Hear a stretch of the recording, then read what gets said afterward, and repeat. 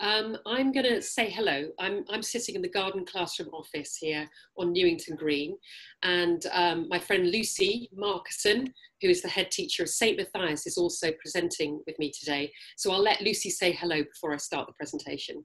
Hi, everybody. Okay. Sorry, Lucy, go. No, I was just going to introduce, you've already done it, but I'm the head teacher at St Matthias Primary School, which is in Hackney.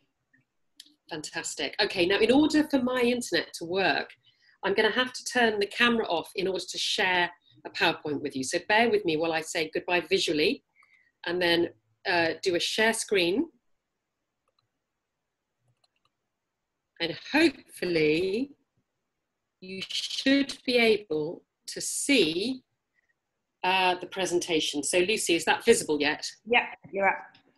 Fantastic. Okay, so I work for a charity called the Garden Classroom. I'm education and community manager for them. And Lucy and I will be presenting together because we're going to talk about a project that we shared together. That was my phone pinging. Goodbye, phone. You're going on silent while we do this. I hope everybody else has done the same. Here we go. So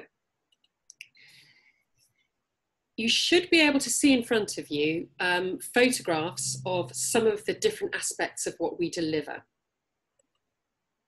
Is that visible, Lucy? Yeah, is that okay? Fantastic. So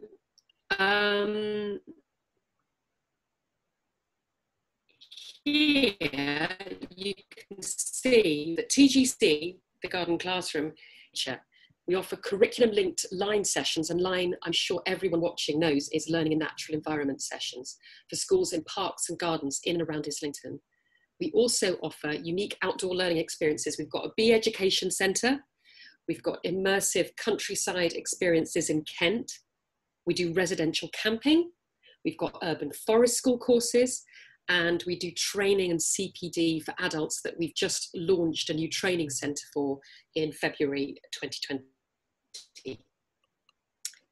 So I'm going to show you another photograph of some children exploring outdoors, which hopefully you can now see. I know there's a slight delay on this. We're part of a growing movement which recognises that nature deficit is a real problem and we want to change it. In 2016, The Guardian reported that 3/4 of UK children, and again, most people watching this will know, but if you don't know, it's a startling statistic. 3/4 of UK children spend less time outdoors than prison inmates. So time spent playing in parks, woods and fields has shrunk dramatically due to lack of green spaces, digital tech, and parents' fears. All of those things have contributed towards a deficiency. So there's a quote here that I love. It's from Lucy Hellier, who's from the Wildfowl and Wetlands Trust. And this is her take on this.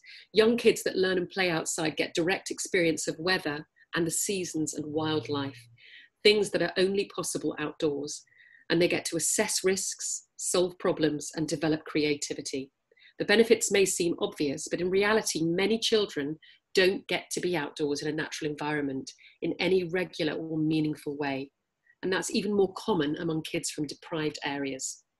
Hence our need to provide this kind of education for urban children. So I'm hoping that you can see a quote from George Monbiot. I never know how to say his name, Monbiot, which is outdoor learning could be the best means of getting children back to school as it permits physical distancing. It lends itself to re-engagement with the living world. And hopefully underneath there, you can see some photographs of children enjoying nature. And we've deliberately chosen slightly more distancy type shots, even though the general rule is that children are quite tactile when they get outside. So I'm going to hand over to Lucy now, because she's going to talk to you a little bit about why she got in touch with us. Okay, so Siri's put some photographs up here of what is actually quite a small patch. Now we at St Matthias School, I don't know if you can see on the right hand side of Siri's screen where St Matthias School is. It's actually very, very urban as a space. It's quite a big playground, but very concrete. And we didn't actually have any access to green space at all. We are right next to a church. So we're a Church of England school. We're connected to St Matthias Church. But actually, when we went into lockdown initially, and we were talking about returning from lockdown, we needed to essentially have more space, because if we wanted to have children coming in through different entrances of the school, and we wanted to have children separated at playtime, we needed to have some more space. So we went to the local vicar, who was next door, local, right next door, and he has given us access to the whole of his church grounds and his vicarage gardens, which gives us direct access through a gate into the space. And what that then opened up is a dialogue around how we could really make the most of having this space, because I'm sure you'll see in another picture, there's a huge meadow as well, that we've called it a meadow, a huge garden essentially, that we can also access. So we approached the garden classroom and said, we've got this huge space that we've acquired, but we don't actually know what to do with it, and we don't know how to use it properly. And we really, really want our children to have the opportunity to be outside as much as possible. Now we know that the majority of our children, so St Matthias School is based within Hackney. We've got one of the highest levels of free school meals in our school, and really, really high deprivation. A lot of our children in our schools have little or no access to outdoor space, or safe outdoor space, and through the whole duration of lockdown, they weren't actually accessing the space at all. Interestingly, our children were on ITV News the other week, and an article about the impact of COVID. And one of our little boys in year 1, the question, what did you miss most about lockdown? And he said, I miss the sun.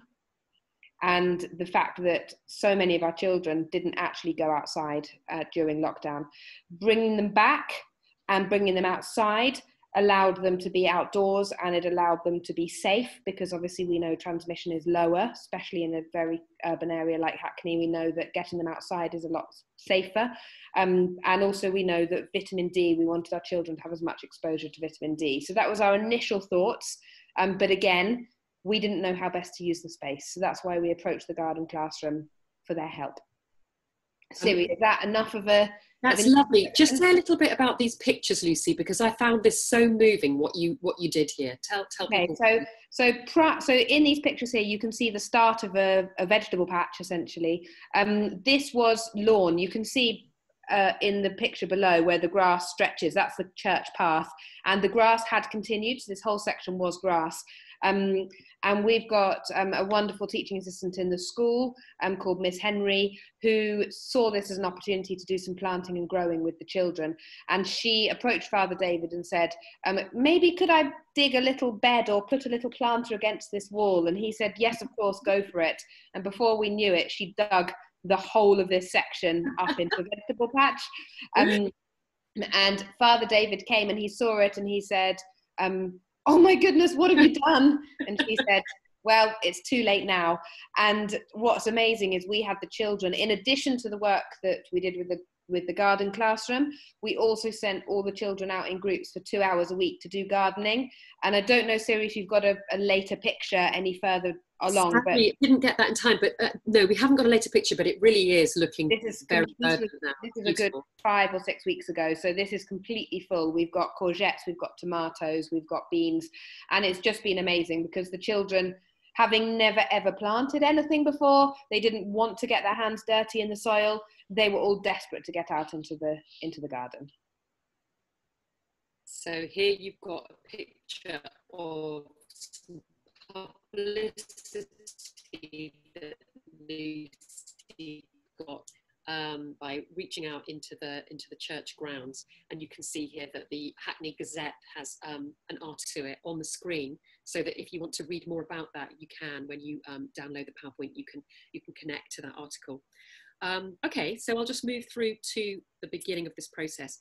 This was all linked, these outdoor learning sessions are linked to the idea of the theory of change, improving life chances and the quality of life from nature connection for disadvantaged primary school pupils. That's what this is all about. That is the overarching aim of the theory of change. Now, I've put a diagram here that I won't go into too much depth on, because I suspect that most people watching this will already have a familiarity with this model. But I'm leaving it there so that it's on the PowerPoint for anybody who wants to refer back and see how the outcome would be improved quality of life and improved chances in life for children. That is the aim, the long-term outcome of the theory of change. So,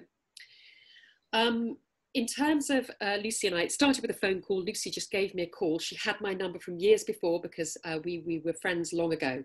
And this is an extract from the email correspondence building up to the project. I said to Lucy, it's been suggested by the London Borough of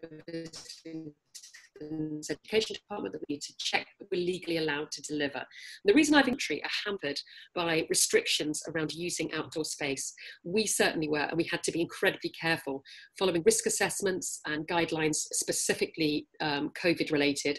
And we had Islington's Education School Improvement and Service Department looking at the risk assessments in fine detail. However, we were able to go ahead and deliver, even though the rest of Islington was not able to, because we were using the vicarage, because it was essentially private land, or at least it was closed off to the public. We were able to deliver there. So essentially we've done this work covered by the St. Matthias risk assessment, which is why it's been able to go ahead, and it's been a wonderful opportunity for us and for the children. We proposed to deliver, you know, Lucy and I talked on the phone and negotiated what we wanted the sessions to be, and setting boundaries when learning outside to empower the teachers to continue to do that when we are not there. Activities that encourage a collaborative approach to learning, lots and lots of games, and I'll show some photographs of those later. Nature connection activities to support mental health and well-being, and curriculum link games with a maths focus. We didn't want to let go of the possibilities for what is called learning in natural environments, the idea of actually extending your knowledge whilst being outdoors, getting the net benefits of being outside, but continuing to make the learning curriculum linked. So here's sort of some examples of resources that I came up with in response to an Inset Day challenge from a school in Hackney. They wanted us to run Inset for their school, but what we realised was that they had specifically asked that the maths link to the term in which the CPD took place, which was the autumn term. Now, if you go out and look for maths training, you'll see all kinds of resources on the internet for spatial awareness and symmetry, and there are lots of things that nature will learn in the autumn term. And so what I had to do was take the programme of study, the curriculum, the national curriculum programme of study across the autumn term, and look at every single year group and create games that could happen outside, so that this school, which was Nightingale Primary School, could use it on Hackney Downs. And so there's a big document that I spent a long time making to ensure that there was something that would link to every aspect of the curriculum. So that's the kind of thing we've been doing with the children at St. Matthias outside. An example of something I made was, we used to play bench ball in year 6 when I was a year 6 teacher for many years, and it was a good chance to consolidate math skills. So I've put some examples up there of the kinds of questions that I would ask, and the answer would be the number. So the answer for, you know, the question that might be answered as 3 would be, let's say, 90 divided by 30, or how many litres in 3,000 millilitres. Things that require the children to think, but each child has a representation of being a number, and then they go and play a kind of sporting activity in between 2 ropes. And you'll see some examples of that in a bit. But that's just to give you an idea of the kinds of resources that I was using as a touchstone when planning some of the maths. This here in front of you should see links to some new government guidelines. So in response to the current situation, there has been next steps printed on a green paper that make the prioritising mental health and well-being a statutory. So it becomes statutory from September 2020. Most head teachers weren't aware of this as quickly as we were, because it's our Lucy really quickly, and Dr. Anne Hunt helped with this, to make questionnaires up that would help to assess the current state of the children and to see if there was any impact made through the outdoor learning. We're yet to assess that data, so we can't include it here. We're in the process of gathering it all back in. So this is the kind of questionnaire that the children would be answering. So there were things like, I enjoy learning outdoors, I try new things outdoors. And there were differentiated questionnaires for Key Stage 1 and Key Stage 2. There are a few more pages to this questionnaire. So this is just a sample of 2 pages from a longer questionnaire. You can see this Venn diagram up here that shows how connected children feel to nature at the start of the project and then coming out the other side. So I know that we're sort of running over now already a little bit, so I'm going to just whiz through some of these pictures. When Rosie, who was the founder of the charity, and the site together, we looked at this picture on the left. That's what we were essentially looking at, was there's the vicarage, and that's the garden around the outside of it. And it didn't have much on offer. There were some lovely trees, but there wasn't quite enough for us to do forest school activities. And so we were looking at how we could use that space. And Rosie very cleverly suggested that we put logs down as a way of giving the children their own personal space. The 2 logs at the back there are for the teacher or the 2 facilitators, and that's for the children, so that each one of them gets a log. You can see there aren't many, but the bubbles never had more than 15 children in them. And then Lucy, being a highly creative person, ran out and bought this incredible bell tent, which was a festival bell tent that used to be an art bell tent. It came with all kinds of resources. So that is now a breakout zone if there's poor weather, or if she wants to do outdoor learning ongoing. She's got like an outdoor classroom, essentially. And luckily, Father David, who is always so generous, was just delighted with the look of it. He's probably going to use it himself. He's very happy to have that bell tent out the back there. And this is the children out there using that space. And you can see they really are able to position themselves in an ideal way to focus on the session. They're not focused on the church behind them. It brings us together. And of course, there's the need for different listening signals when you're outside, and there's Lucy in the corner as well. We're all doing the silent signal. We can't compete with the children's noise outside, so we need to make sure that we have good listening signals. And here's the view that we have when we're facilitating. We are held by the church. It feels like the impact of the scale of that church and the surrounding environment dwarfs you and protects you and makes you feel somehow smaller and less significant, but there is something very calming about that. And I felt like that had an effect on the children over time as well, being in that space. It's interesting that most people believe that taking children outside will make them more chaotic and harder to control. But the opposite happens when you have that big open space. Children tend to come toward you more. And that certainly was what happened in this case. So we've got the children here starting to take ownership of the space through some special games that we play. This one is the equivalent of Grandmother's Footstep, this little girl here, who's just a brilliant kid. And here are the children running free in the space outside, something they would never normally be able to do without fear of injury in a playground. And this is giving a sense that even when you're doing your learning, the children are physically relaxed. And the lack of physical constraint is a very good receptive place to be for learning. I mean, it would be even more the case if they're real teachers that they have day to day, we're using this space effectively. It would be even more the case that you could push the frontiers of the learning outside very, very effectively. And this is the game that I showed you, the photocopy of the resource that goes with it. But essentially, they're going to run around the outside and they've answered a maths question. They've talked about what the answer is. We might even have modelled something on a whiteboard to demonstrate it, and then they play. Their number is then called and they play. And you can explore some big questions, like the difference between a digit and a number, and use the space to position children to be representative of place value and have discussions about that. We also did some literacy games. We did a word creation game against the clock, where children were working on creating words at the same time.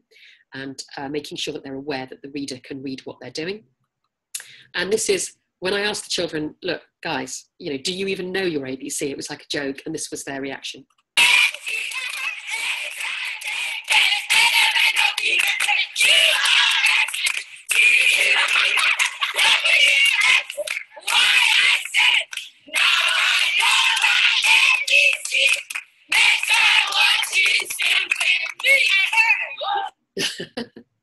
So that's the children of St. Matthias, the year sixes. Okay, so here we go. So the outdoor environment, as you can see, we were very lucky with the weather, but it just creates a softer, more playful dynamic between adults and children. You can see that that's Kat, our volunteer, and she's able to be almost one of the children outside. I think there's much more of a them and us dynamic in a classroom when 30 eyes are facing in one direction and one person has to hold the focus for the whole day. It's exhausting for teachers. So once we were more used to being outside and we'd created boundaries, set up the boundaries and discussed them and done some circle time games and just got used to being there, we were able to do some of the gentler activities, some of the what you might call forest bathing style activities or urban forest school activities. And here they are, cloud gazing, not necessarily distancing, but we've talked about the fact that children in those bubbles don't really distance from each other. We also did some activities where we would walk around barefoot, and if you walk in shoes, there's a thunderous vibration under your feet. It just sounds so loud. As soon as your shoes come off and you start to notice that you walk with your toes more, it softens and quietens down, and you can see how we're much more in harmony with nature when we're not wearing shoes. We did things like picking up sticks with our toes and getting the children used to an initial squeamishness around mud and dirt, and the idea that what's natural is not nasty. Barefoot running, so you could do something that has a competitive element with handicap that stops it being so boisterous. So it was quite good fun just doing some competitive sports, but barefoot. And here's another example of organised chaos. You could not do this inside as effectively, and here they are playing a game that has very clear rules, but you can't necessarily see that.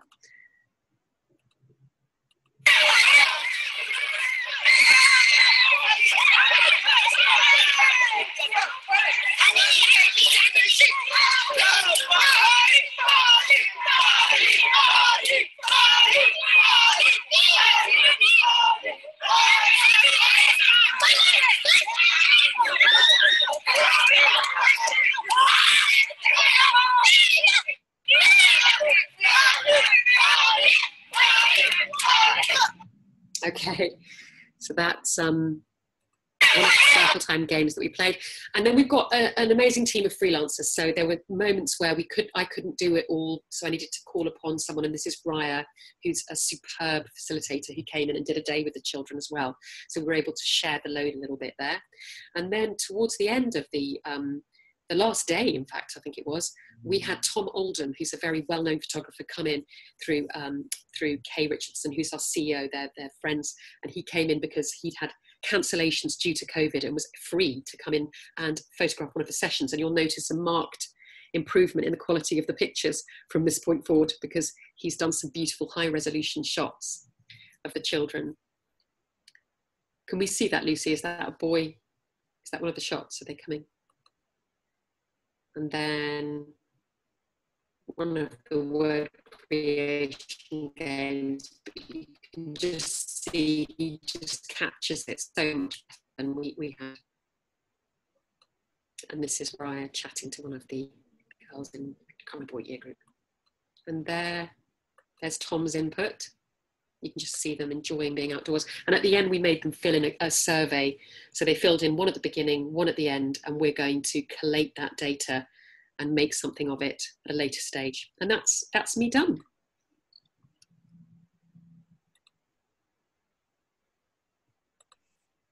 Thank you very much, Siri and Lucy. Thank you. We've had such technical difficulties. I only dropped out just critically at the wrong moment, just for a minute or two.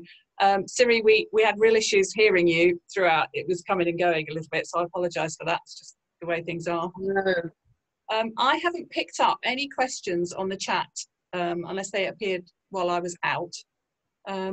So can I open it up? Are there questions that people would particularly like to ask? There we go. There's one from Abby. How was the programme funded? So we paid for it as a school. We paid for it from our, effectively from our budget. So we knew coming back from lockdown, we looked across at our kind of staffing for the term, and we knew that we wanted to encourage outdoor learning, and essentially we had a supply teacher who had been coming in on a day-to-day basis, who had chosen not to return back into school post lockdown. She was doing 1 day a week of PPA cover, and she chose not to return. So we had some money in our budget that we would otherwise have spent on that member of staff. So what we chose to do is to allocate that funding that we had, or that money that we'd set aside in the budget, to pay for the garden classroom. So when we approached the garden classroom, we effectively said, this is what day rate we would have been paying that teacher.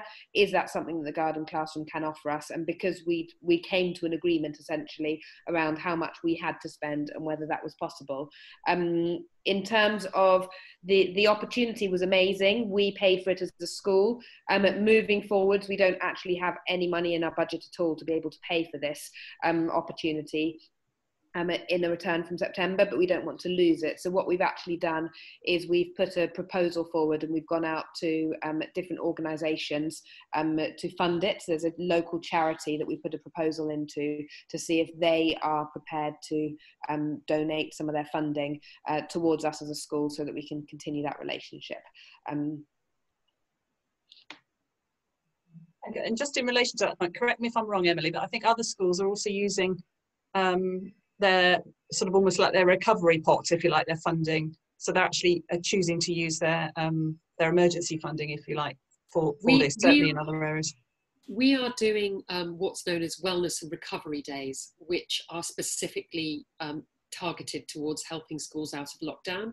And so Lucy and I are in discussion. We're going to have a chat after this conference, actually, about putting some of those days in the diary for next year. And it's a way for teachers to have those conversations with children post-lockdown, some of the ones that wouldn't have been in school. And those are the ones often that are potentially have had a more traumatic lockdown. And so it's a way for facilitating private conversations to happen in a lovely outdoor setting, while all of the rest of the class are busy engaged in nature-themed craft activities and games. So it's a kind of treat for the children, but it's also an opportunity for the teachers. And that's something that we're aware is the most in demand thing that we're doing after lockdown, because most people aren't doing trips. So we're either going to schools and doing sessions in their local park within walking distance of the school, or we're doing wellness and recovery days.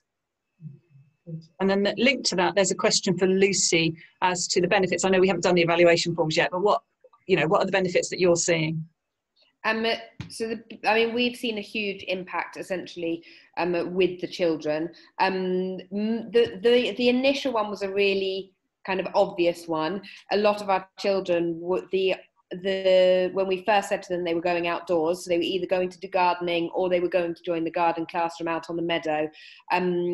They didn't like the idea of it. They said it was dirty. They said they were scared of bugs. They said it was cold, even though it wasn't. The weather was beautiful. But they had lots of kind of size, and they just weren't really up for it. And I think essentially there was a level of anxiety attached to it, because they weren't used to it, they weren't familiar with it.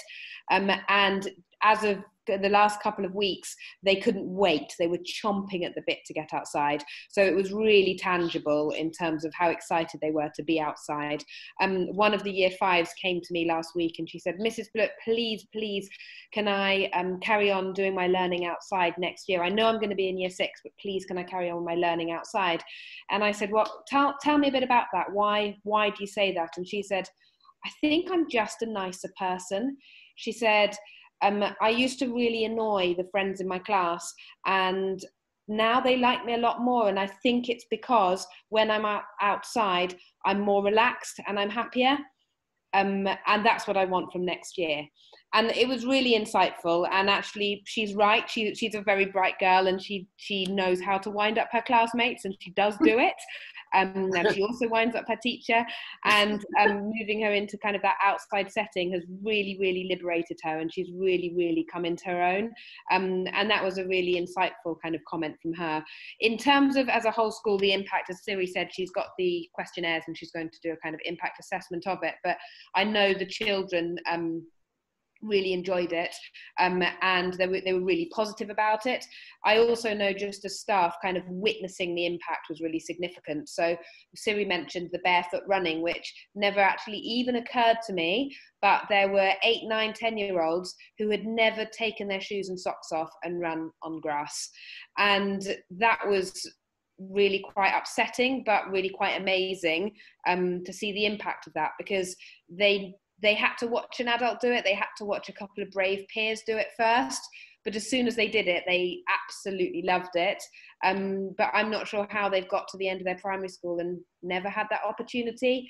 And that, I think, for us as staff has been really interesting, because it's something we would never have considered before, and something that we've really, really noticed and seen. The joy on their faces, I suppose, has been the biggest impact. I'm going to pick up the next couple of questions. They're both coming from Rupi, actually. One is about nature connectedness, which I work with Miles, and that's why we put the nature connection questions into the garden classroom questionnaire. So absolutely, connectedness to nature is different to contact with nature, and it's that connectedness to nature that's linked to well-being and pro-environmental behaviour. So it's a really interesting way to pitch this. So it's a scientific way of saying, actually, yes, nature connectedness is something you can do, it's something you can measure, and it is linked to well-being. So the two are linked. The other thing is this opportunity to use local parks. I'm going to come back to Siri as well, but just to mention that some of our other webinars have been about, obviously this particular one was in a private space, but there are lots of schools that are working because they don't have that opportunity in local parks. So certainly Rotherham are, so they're involving their Rangers team. Colchester, one of our examples that we had last week, they're using their local parks. So they've begun to address all those issues about how do you move into those spaces with other people as well. I'm going to hand back to Siri, because I know you do loads of wonderful stuff with Islington and their parks team too. Yeah, we've got a very wonderful relationship with Islington Council. We work very closely with them. We recently had a meeting with Islington Council where they said to us that we didn't need to fill in the painstaking event apps that we were filling in beforehand. They said it was more administration for them, and it was actually quite time consuming for us. They said, what we're going to agree with you is that you will have priority use of Islington parks. We've been helping them to encourage schools to use those parks, and they really want the parks used by schools, by children, by families, and to make sure that they're being used properly. So we're very much working in tandem with them to encourage that.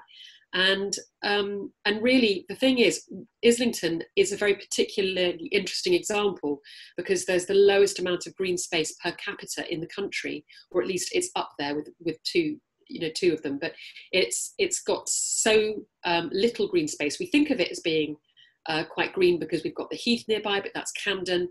But actually, it's a very densely populated borough with very little green space. So yes, so we do we do everything we can to encourage schools to use their local green space. We usually use King Henry's Walk Gardens. So we have a beautiful walled garden where we do a lot of our outdoor learning, but increasingly schools won't be able to travel. So we are adapting our main education sessions to local spaces to the schools, so that we can help them with a walking bus to get there, deliver science literacy sessions, probably less food sessions, because we've got a pizza oven and all kinds of facilities at King Henry's Walk Garden that we won't have next to them in their own local parks. But apart from the food, we'll do, and we've also done a whole load of curriculum linked sessions to link with a particular school. Moorland School approached us with their cross-curricular map and said, can you give us more in this area? And so we've created all kinds of curriculum content linked to what their doing. And that's been really exciting because it's meant we've branched out into a whole bunch of new sessions.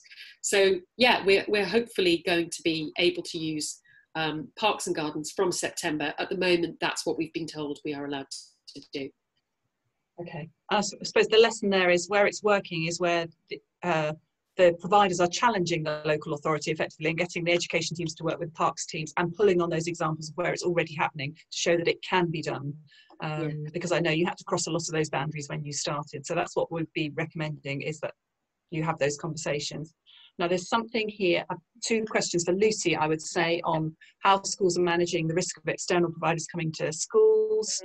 And do they have to keep social distance or as part of the bubbles? Yeah, absolutely. So when we first approached the Garden Classroom, we had a really, I mean, we still do have a really strict and quite kind of structured risk assessment that's in place that has been looked at both by the unions and by the local authority. So we were confident that what we put in place in terms of our risk assessment within the school was really robust. Obviously nothing is completely fail safe, but we've done absolutely everything we can to mitigate as much risk as possible.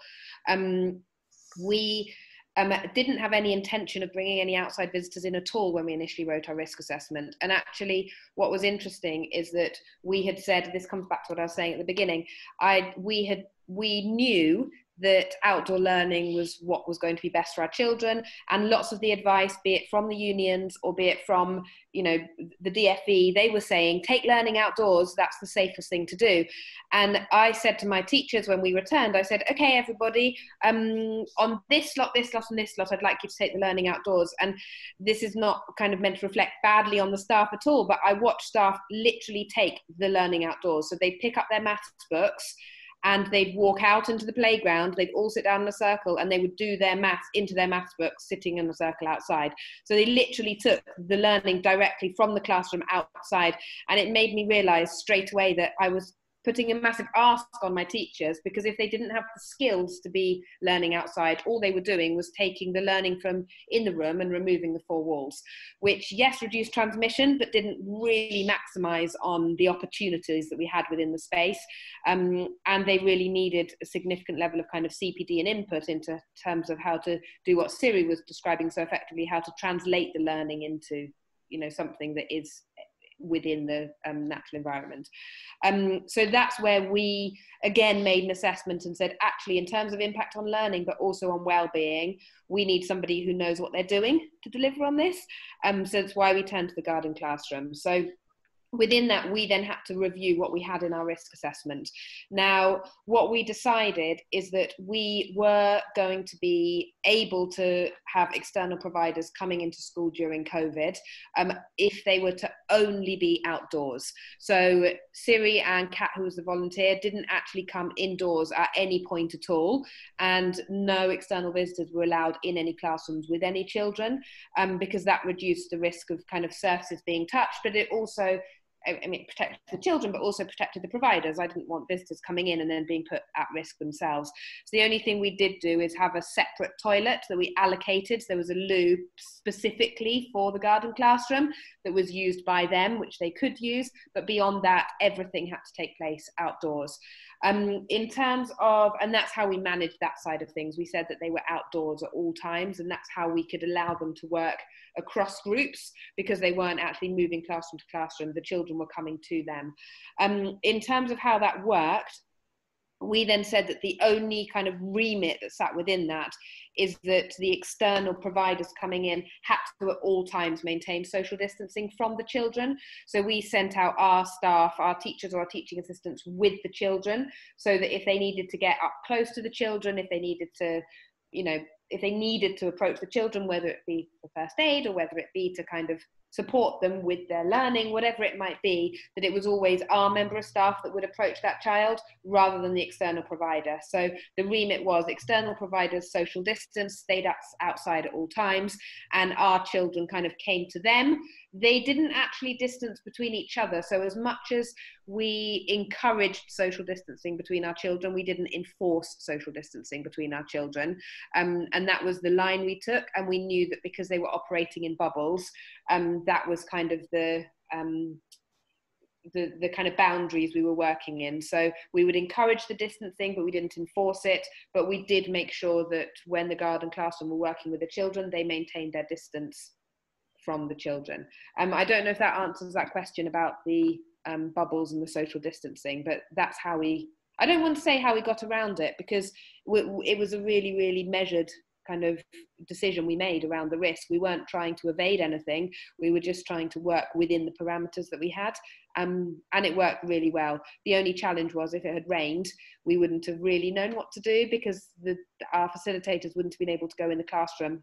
No, but what we did do is we brought umbrellas with us so that we could put the children into the bell tent, which we did have to do at one point. So they all went into the bell tent. We pulled open the curtains. We had umbrellas, and Kat and I, who weren't distancing from each other, were able to be quite huddled together and address the children within the tent and send instructions through to the adults, who then responded. So it worked fine. It's absolutely lovely. And we don't even go into the building to register when we're there. We literally go straight round to the gardens, and the resources are brought there for us. So it's quite straightforward, really.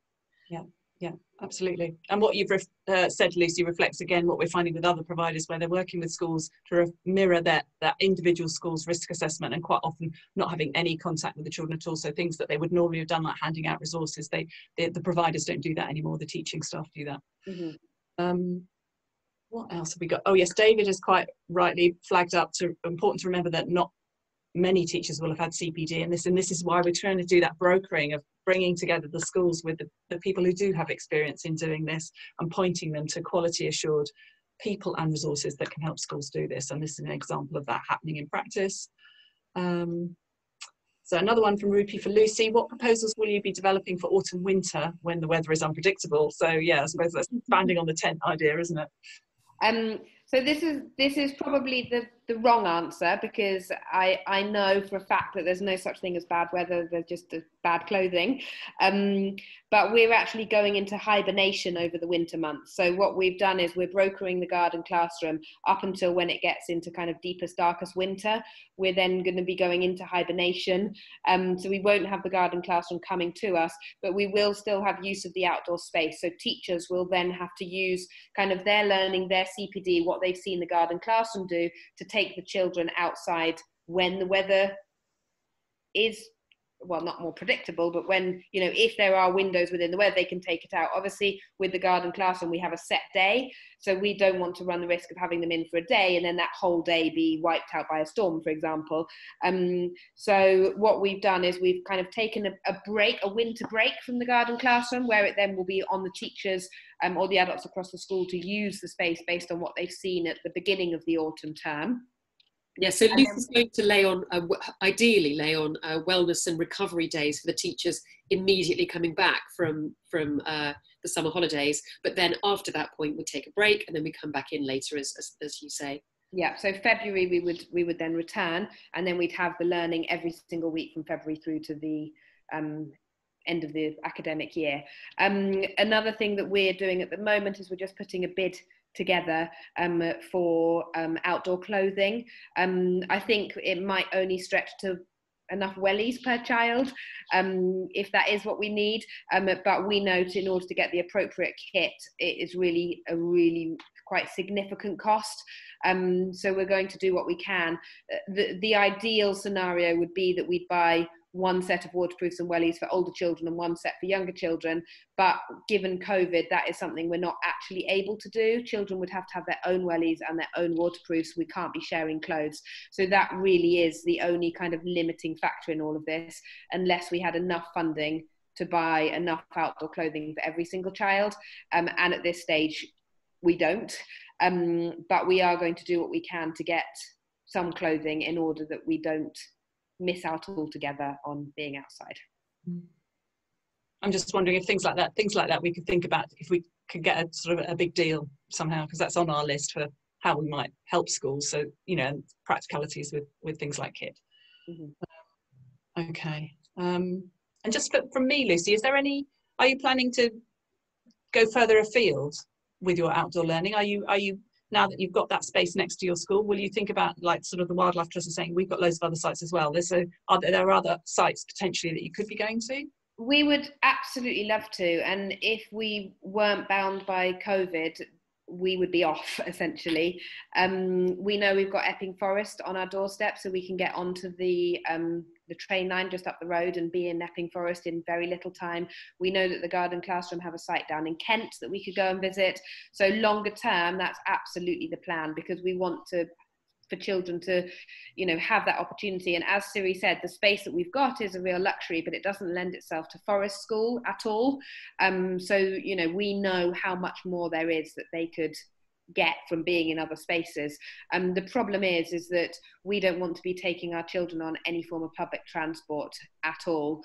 And the only way to get anywhere that would allow us to kind of really experience that kind of connectedness with nature that goes beyond just the Vicarage Garden is going to involve some kind of transport. Even if we were to put on a coach, we could only ever we could take 30 children, I suppose, somewhere, because that's the maximum amount of children that can be in one space together. So we could take a class of children somewhere. But again, our community within the school are very, very nervous. So Hackney has one of the highest rates of COVID nationally. We've got 90% of our school population is Black African or Black Caribbean, and we know that the BAME community has been really hard hit by COVID. So in terms of kind of working with our families, getting children outdoors, they love the idea of that. Taking children any further than the school perimeter, absolutely not. It's hard enough getting them into school in the first place. So we've got lots of challenges as a school. So for now, we're going to be keeping it close to home, but we know that these relationships open up lots of opportunities for the future and what that may look like. So we would love to go further afield, but at the moment we are, I was going to say restricted. We're not restricted because we can really use the space, but not to the extent that we would like to. Yeah. And you've got an offer there from Abby for Woodbury Wetlands, if you feel like half an hour walk. Thank you, Abby. Good. Yeah. And then the other thing is a question to everyone. How much time would you like each child to be learning outdoors? Oh, it's to Lucy, actually. Yes, going forward, I suppose. I mean, as much as possible. I think this is going to be a really difficult answer to give, but the curriculum is so jam-packed already, and it's really, it's a real battle, I suppose, to be able to give everything as much airtime as possible, because obviously you've got reading, writing, maths, you've got humanities, you've got science, you've got all the areas of the curriculum. So there's a way to be really creative and take the curriculum learning outdoors. So at the moment, we are looking more at the learning in the natural environment side of things, because we can be translating the learning from the classroom outside, and then we are not losing time within the timetable, if that makes sense. Our only real restrictions and our only real parameters are timetabling. So how to fit it in. So in an ideal world, I know that when the Garden Classroom first approached us, they looked at every single child in the school having half a day of learning outdoors every week, which I jumped for joy at and then cried when I looked at my timetabling, because there is absolutely no way as a school we can facilitate half a day a week. They're doing half a day a week for PE, they'd be doing half a day a week outdoors, and then they'd have 4 days left, which doesn't actually leave enough space to fit everything else in. And I think if you speak to any teacher in any school, they will tell you that that's always a battle, because everything needs to be covered.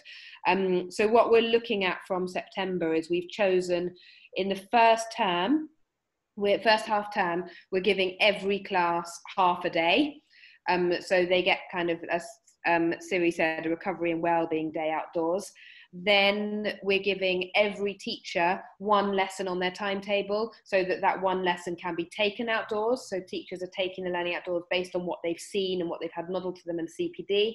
And then coming back after March, we've chosen 3 classes in the school, and each class will get 2 hours a week, so either a morning or an afternoon, where they will be outside. And that's we're under a lot of pressure as a school anyway within our local authority, because we need to raise standards, as a lot of schools do. And I genuinely believe that by taking learning outdoors, we will raise standards. But we've also got kind of the SAPs that are very much sitting, there in the back of everyone's mind. So that's our kind of Brilliant. Okay. challenge. I wouldn't be doing my job if I didn't flag the LOTC mark here. So that's a sort of framework for schools that helps them plan, deliver, and then evaluate their learning outside the classroom in a progressive way. So you start where you are, decide where you want to go to, and build those steps, just as you've articulated. But some of our gold schools, you know, in London, only teach in the classroom half a day every day. So they're in the classroom every day, half till lunchtime, and they're out every afternoon. So we've got that whole spectrum of schools on that sort of journey, and they're fantastic case studies, and they're really willing to talk to other schools about their journey and how they've got there and the benefits, because it is absolutely about how they're delivering their curriculum rather than just being also, Anne, just to say regarding to kind of addressing things you've both said regarding curriculum coverage, I think a really clever way to address that is to make sure that the focus of those lessons is different in each case, so that one of your art lessons in the half term is outside, one of your maths lessons in that half term is outside, one of your English lessons, and no one subject then suffers from a lack of rigour around detail about what goes into books, because there's only one lesson missing from that palette that you're looking at there in terms of a lesson that's delivered outside. It may be that there is a different focus for that lesson, but no one subject becomes the casualty of the experimentation that's needed in that process. Okay. I mean, ideally, what has been mentioned with the half a day in the classroom and half a day outdoors, I think that would be absolutely incredible.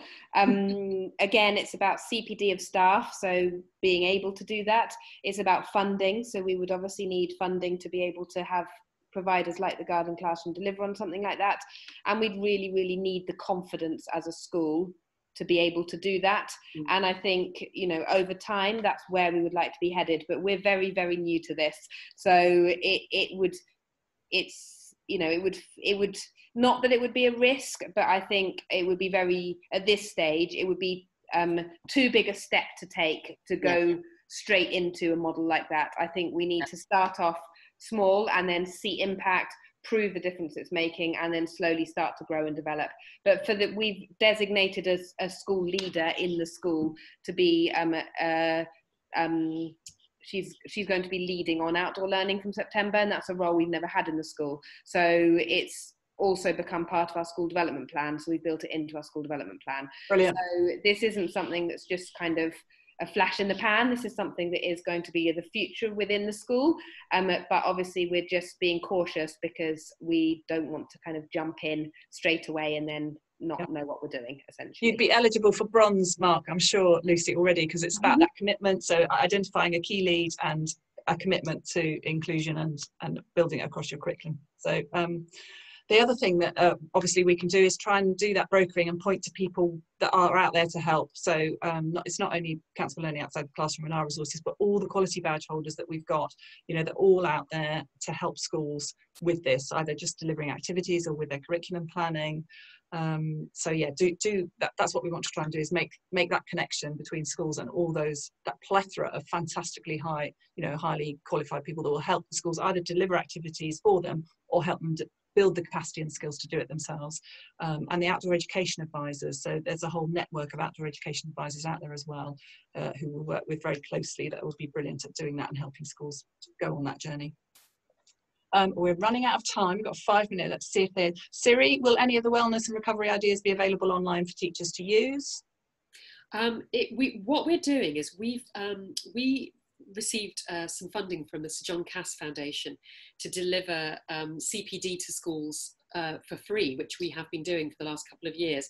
We've filled the quota of schools now, but as part of that, we've coined the term OLCO, Outdoor Learning Coordinator, because we feel that, you know, schools are awash with acronyms, and there's a SENCO and there's an ENCO, and so we feel like coining a term, having that become established within schools as much as possible. So for every school that we have worked with, we've tried to recruit an OLCO within that school, and we are creating an OLCO web page on our website, but also OLCO network meetings. And that's not just for schools. that we've delivered to. It's absolutely not about that. It's about bringing people together to share ideas. We have access to really beautiful outdoor spaces. We love to share them. And it's really, really exciting to see teachers get together and, you know, pop open a bottle of Prosecco perhaps on the very first occasion, and maybe a bit more modest cup of tea on further occasions. But we're planning to launch and deliver outdoor learning coordinators, network meetings ongoing, and we'll do that for free.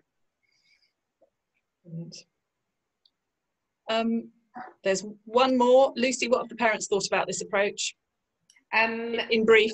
In brief, I'd love to say that they'd fully embraced it. I think work needs to be done with our parents and with our community. I think very much a lot of our parents within the school have a very traditional view of what learning looks like, and they see that learning in the classroom is learning and anything outside the classroom is playing. And that is very much the feedback we've got. Not that it's been negative, just that the parents aren't yet fully aware of the benefits of taking learning outside. So there is a huge amount of work to do within the community around the benefits of learning outside, and how that is still as has the same level of kind of high expectations and rigor of what would happen in the classroom. The other piece of work to do with parents is we're not talking about mental health. We should be much more, but a lot of our community don't engage particularly strongly when we bring up anything around mental health. So actually entering into it, dialogue and discussion around kind of well-being and wellness is really important for our children and for our community as well. So it's a long way to go, but it's not going to stop us doing it. We just need to work together to make sure everyone can really see the full benefits of what we're doing. Thank you, Lucy. Now, I'm really sorry, but we're coming up to the end of our time. So if there's any questions we've missed, we'll follow up with them afterwards. We'll send you all the link to the webinar, and that will give you the link to all the other webinars as well if you're interested. There'll be a feedback form, so please fill that in. Tell us what else you'd like to see covered in these sorts of sessions, what we've done well in this time, and what could have been improved. And we'll try and deliver the things that you want us to do on these sorts of webinars. So can I really thank our two speakers, really inspiring, great ambassadors for what we're doing. Thank you so much for being brave and exploring. And thank you everyone for taking part, and please keep in touch.